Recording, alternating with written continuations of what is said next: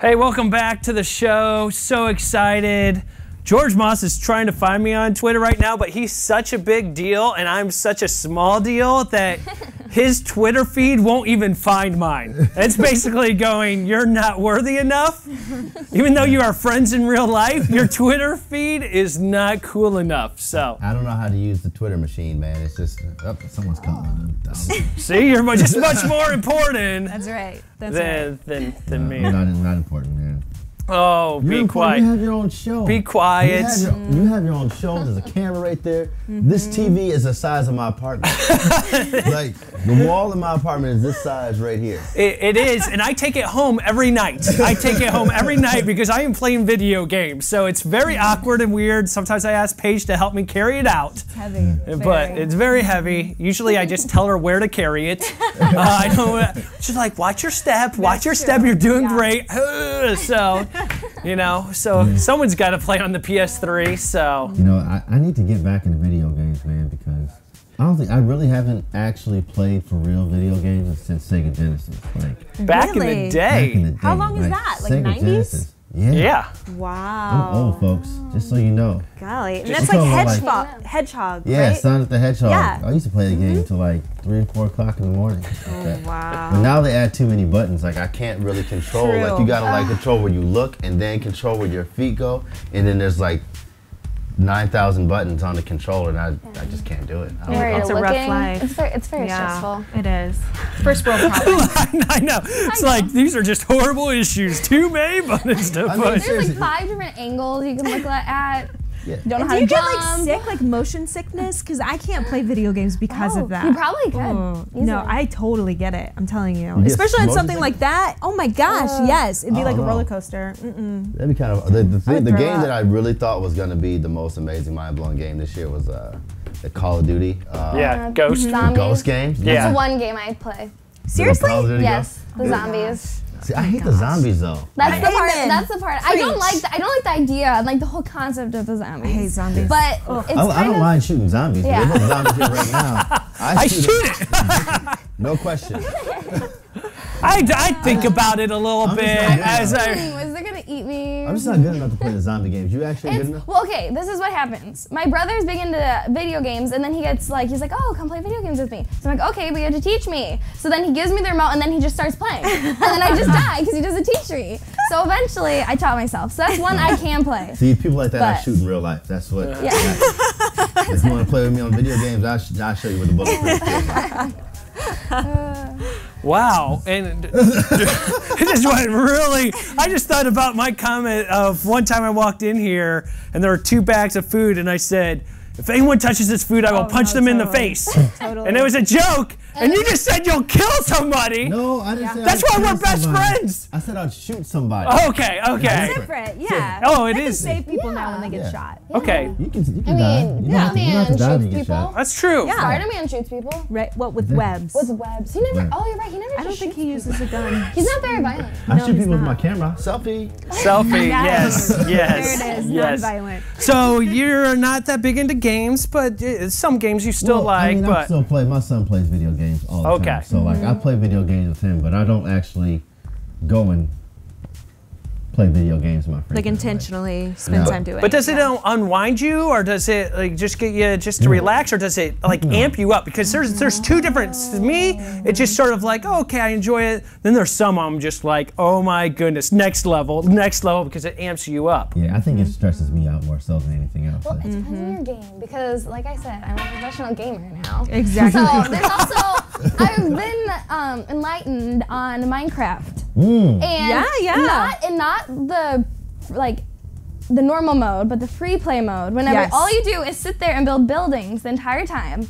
And it's this nice little peaceful music, so you just sit there and daze off for like hours and hours and hours. And you build like everything Yes. from libraries to like Yeah. houses. And My you're, like, kids are actually on that underground. one. yeah, my son That's a is good really one. into Minecraft Yeah. now. Yeah. Like, and the thing is, it's like, on one hand, you don't want him to sit there and play video games. You're like, Right. I'm a horrible parent. I'm just sit here and play video games. But on the other hand, it's kind of like Legos. Like, you're just playing Legos virtually now. That's true. But Yeah. the thing about Legos now is like kids are now dumber because you know how we used to have Legos as a kid, like there was no instructions. Like you didn't have a kit, and you had to kind of create this whole Yeah, thing make your yourself. own thing, right, Now yeah. it's like there's instruction manuals on how to put the Legos together. I'm like, you just ruined the whole creativity True. of Very maybe true. this shows us a lot about our society right now. Like we need instructions for everything. Easy Like, fix, easy instant gratification. Absolutely.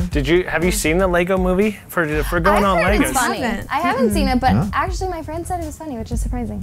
But Yeah. they said it was funny. It is the very. Lego movie? Have you It seen is it? very funny. Yeah. So Oh. you saw I've it. seen it. I saw it Saw it 3 once. times in the I've seen theater. it twice though. Actually, took my nephew, and he loved it. Thought it was great, and it sort of talks about that because he follows instructions all the time and what it's like to create this Oh, different really? world. So yeah, so it's definitely got some of the little themes in there. So when you said that, that's what made me bring it up. There's a couple cameos in there, and it's a lot of fun. It's a Man. good, and it's got some good adult humor in there, so you can adults and kids are good to go. So it's not just like kid Lego movie. So it's fun. It's a good, but it's got that little bit of okay, what is this sort of world of just making your own kind of stuff up? So it's cool. That's kind of interesting. I want to kind of see the movie now. I Like, know. I heard it's really funny. Yeah, yeah. So yeah, definitely you need And to check I it love out. the It's combination, definitely and maybe you're the same way. I love going to a movie for kids, but yet It's adults fun. can get really into it as well with the humor. I love that stuff. Honestly, I feel like I get more involved in the kids' movies than I do adult movies. Oh, man. sure. Yeah. They're way more funny to me. Like Despicable Me. Despicable Me too. love, Great yeah. movies. Toy Story, one of my favorites. Made my kids watch Monsters Inc. University the other day. That was a because good I movie. wanted to Really good see it. I liked it a lot. It's in the van now, so I listen to it all the time. It's pretty awesome. And How to Train a Dragon. How to Train Your Dragon. Absolutely. Fantastic. Ratatouille. I can just Yep. keep going on. We can have a movie night. So you don't play video games, but those kid his kids movies, watch those the kid movies. movies, George Yes. Moss is on Yes. top of it. Exactly. Awesome. So Good parenting. yes, great parenting. So since you're here, we gotta ask you what's been going on. You got a lot coming. Like in the neck this month, first of all, this month is a big deal, Holyfield, and then you got a lot more coming up. Would you share what's coming up this month? I don't know what you're talking about. Man. I know. Don't play dumb with me, buddy. Oh, I thought we were friends. Come on, you can share. No, well, yeah, I am. I'm getting married this month. Like I just announced my engagement. Yeah. Kind of like let people know on the back end Doing and the slow clap? getting married this month. Slow clap No, it. that's a good clap. I don't know if that's Yes. a slow like. No, you shouldn't be big doing clap. this, man.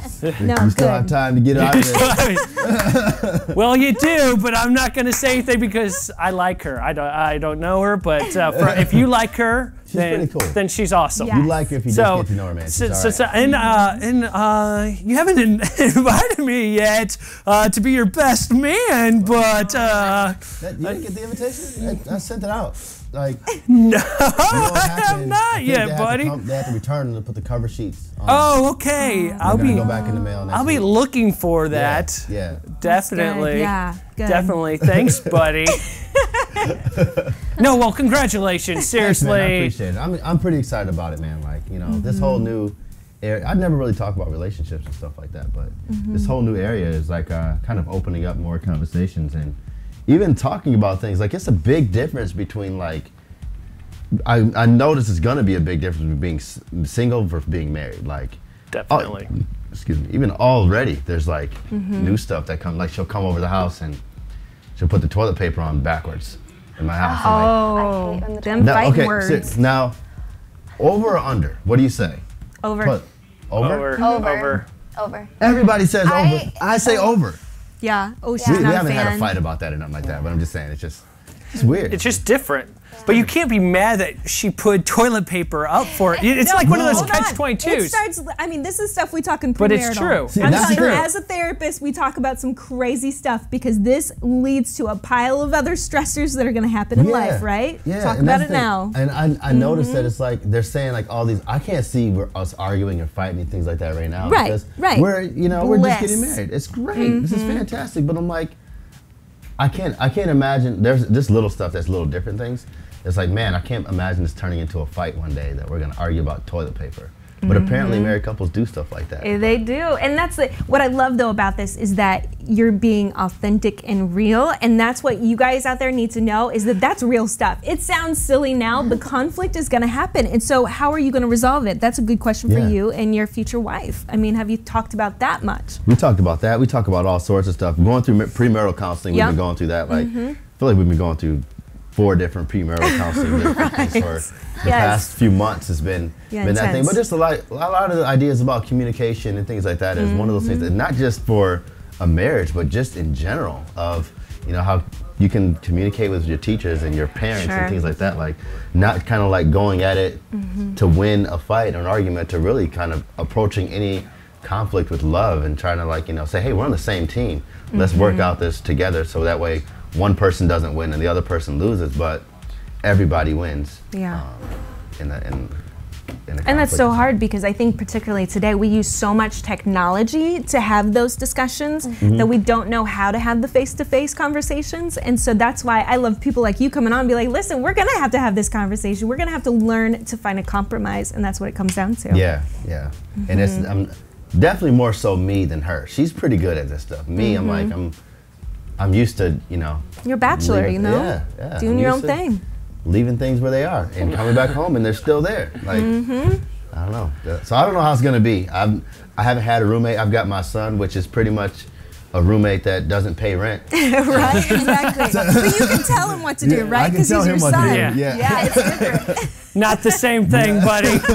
As best friend advice I could give you, not the same thing. It doesn't work for the wife. But no, congratulations. I know that you got these conflicts, but it's a joyful time too. It's a fun time. You guys are both making great decisions for both of you to come together. I just find that awesome and amazing, and there's gonna be great times ahead too. So really, really excited for you, man. What I'm most excited about it, man, it's like it's really influencing the way I'm writing for this next record too. Like, awesome. It's like I'm getting able to chance to talk about stuff that, you know, I don't normally talk about. You don't really hear Christian artists talking about, you know, love or conflict or just real stuff. And I'm really excited about this next record to get some of these songs done and get some of these songs out to where it's like it's not just the Christianese typical things that you always hear, but it's just real life stuff, and real stuff that people can relate to. Do you know, and it's also interesting because when you are married, you're allowed to talk about intimacy in a totally different way. You know, it's the media and entertainment industry, when they talk about sex and they talk about that stuff, it's from a single perspective and a completely distorted view. Whereas you're coming at it as like, this is my wife and I love her so much. And there's just a different level of intimacy. I'm sure that's opening up huge doors for you. It is, but it's also one of those things I'm trying to not confuse it too. It's like, how do you talk about, well, one of the things I'm wrestling with now, how do you talk about love and intimacy and things like that in the context of a marriage, but still have, you know, teenagers listening to it, or single people listening to it. Like, oh, this is great. Let me go out and do this too. I want that as well, but it's not the same thing. So I don't know. A lot of the stuff I'm writing will never be released, but a lot of the stuff I'm writing will be. So I'm pretty excited. But that's what's good too. Is I think it's open up your passions because one, I think some of the best writers have been usually after breakups. Like after bad times and then during good times. Okay, good. Like during both, like the extremes, because then it's like flowing from you. It's like what you're in right now and what you're dealing with, and you're definitely in that area right now where your passion is, and so that's exciting. Sorry, not to break up. It was just the two extremes though, like because you can see other writers. I feel like because that scene is really good. Well, you saw when it was written, it was from the heart, and it seems like your stuff has really come from the heart, but from a much more positive perspective. So hopefully. So what's going on with this new record? What's been going on? What's your plan? What's going on, man? Well, I started recording last summer. Nice. And then I ran out of money because it's very expensive to record a record. So actually, after that, I was talking to some managers and some agents and some record labels and things like that, and just really realized like that's not the route that I'm called to go in. So I'm putting together a campaign. I've been talking about it for a while to do a Kickstarter or a Indiegogo, some sort of fundraising campaign where I can get fans involved in the funding of this album to put it out there for the world to hear. Because if I'm gonna try to rely on like a record label or something like that, it's really not gonna happen. That's not necessarily the route that I want to go to. and it's not really the most lucrative thing for a record label to try to invest in something like me, because I'm not out there making millions of dollars. I'm not out there trying to sell, tons of records and be at the top of the charts. I'm out there to make music for people to, live to. So getting the fans that already back me, already support me, to get involved in this project and not just do it by myself, but take on this whole project with a team of people. So I'm pretty excited about that. You'll be hearing more about that later on. We're going to be doing a big fundraising campaign. There's going to be all sorts of different rewards that I'm going to give away. I mean, some of them include possibly me coming to your house and cooking dinner. Yeah, we heard about that last time. Yeah, we talked about that? Exactly. Yeah. Is there one where the person can be the best man at your wedding? Yes, there is one for that. Awesome. Yeah, so that one's still up for bid. So. Awesome. Yeah. I got a chance. So I'll tell you guys more about that later on, man. But yeah, I'm pretty excited about that. No, that's awesome. That's awesome. Really cool. Are you gonna stick around, or do you gotta get going here? So you going? I can stick around for a little bit longer, man. All right, perfect. I'm gonna be here for just a little bit after this too. So. Okay, so perfect. So and then coming up this weekend, I'm gonna be in San Diego. So if you're out in San Diego, come out to where I'm gonna be at in San Diego. I forgot where I'm at. It's at Acquire the Fire in San Diego. I forgot the name of the church. So why don't we talk a little bit about that? We'll play a song, and then we'll let you talk a little bit about that and some upcoming stuff, and then we'll let you go. Does that work? Good, man. All right, so we're going to play another song, more of a George Moss after the break. So excited he's here with us. Here is some more music from Remedy Life, where we chat, listen, and love.